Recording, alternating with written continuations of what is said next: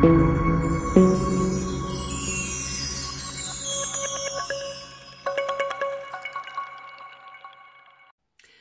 and welcome, my lovely Scorpions, to your May Insight. Now I'm doing things slightly differently this month. I normally do a little sort of piece and then go into the insights. Well, I've done a special on the full moon in Scorpio on the 7th of May. Boy, it's going to be intense. And so I talk through all the things to look out for and to be aware of, because I think if we know about these things, we can sort of get a good angle on things as well with whatever's going on around us. So yeah, take a look at the full moon in Scorpio on this YouTube channel, and it'll give you like an overarching picture along with the insight as to what's going on. So it's in addition to your predictions this month. So let's have a look and see what the angels want to say. Angel of past issues, right, there we go.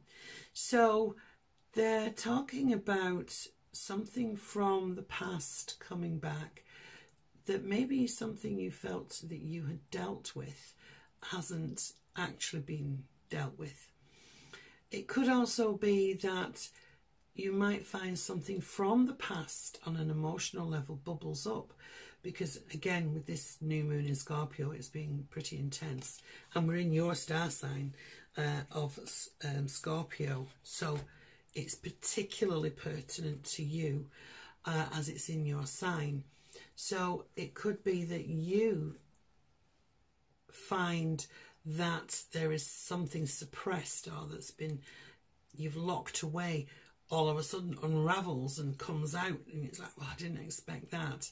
So have a look at my other video and see how to handle it, but certainly just be aware of that. We'll have a look in the cards and see what is coming in for this month for you, see if anything comes in again with that.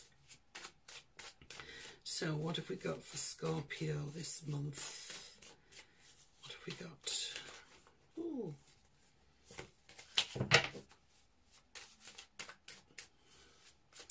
You might feel, because while I'm shuffling these cards, I'm also feeling that it's not quite as smooth a road as we would hoped for, but things will come together, yeah?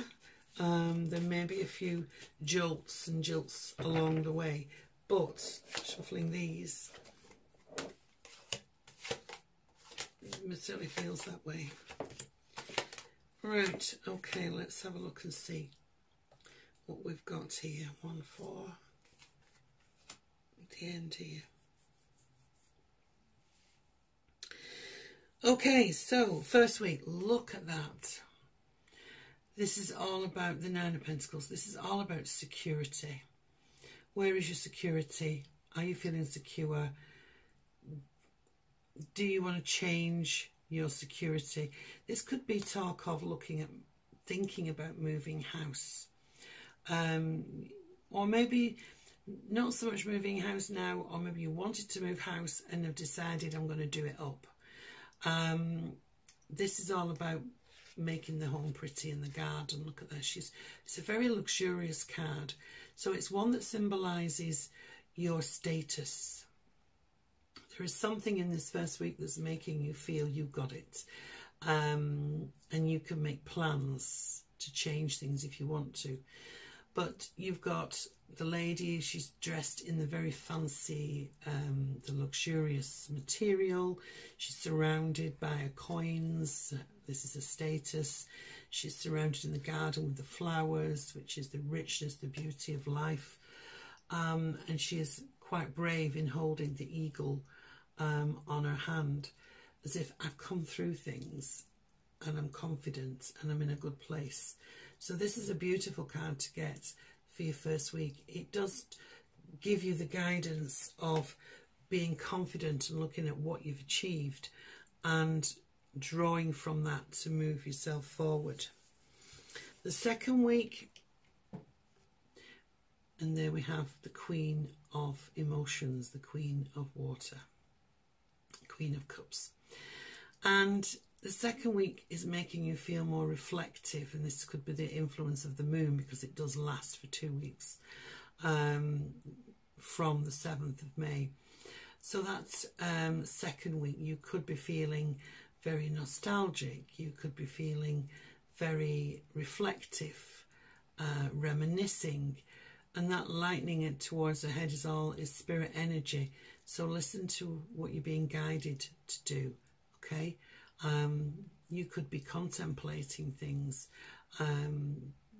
Tends to be more around your emotions and memories could come to the surface. It could also be that there's good news around a pregnancy. There could be somebody who's telling you they're pregnant, or if you've been out wanting to conceive, this is a really good sign. Because she's holding her stomach there, it's almost like she's just getting past the 3-month mark.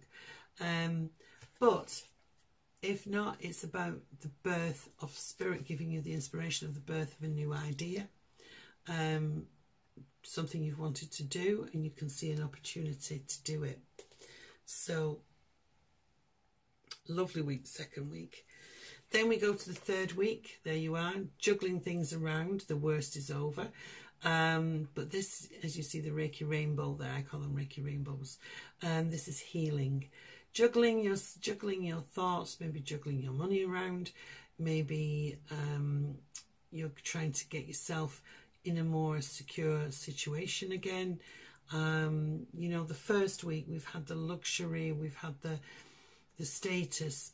Here we're sort of, let's change things up a little bit. Let's move things around. Maybe you're just having a move around with the furniture, maybe for the 100th time this lockdown.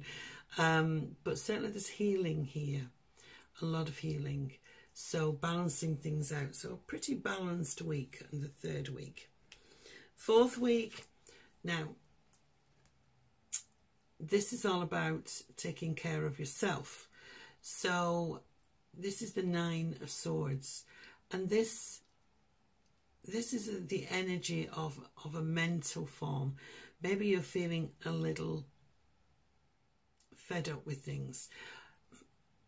This could be a return back to work and the stress is getting you down, or things are starting to change because we've had to change coming from normality into a controlled environment where we've been told to stay in. And if we're being told to change and start to go out, maybe there's some anxiety around this, or your anxiety levels could be a lot higher than you expected. So try to do some meditation or some yoga or something that will calm you down, because this could be something where you're dealing with something that's giving you a bit of a headache. But try again not to get sucked into it. See it for what it is. Don't over dramatize it, and you will get through it better. Now the interesting thing here is, I've got another card that I pulled, is that after that we get some kind of offer. There's some kind of offer coming in around you. Now this could be an offer around love, a relationship, somebody opening up to you, telling you how they feel about you. The 9 of Swords could well be the fact that you're not sure if that person is interested in you or does like you, but then you get this offer. So where love is concerned, that could be very romantic and very able to move you forward. It could even be around a work situation where there's some kind of offer coming in around work. But whatever it is, it's coming in quite quickly. The horse is on his back legs and the man is holding the cup. It's like, I bring the good news, I'm going to tell you. He's ready to get going. So I do feel as if there's a lot of energy with this card, but it's bringing good news, it's bringing suggestions, it's bringing offers, it's bringing romance.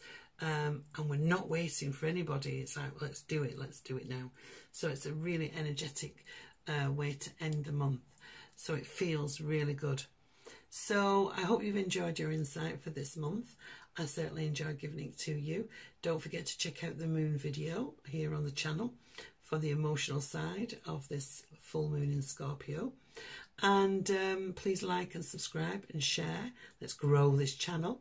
And until I see you next time, please stay safe, look after yourself and each other.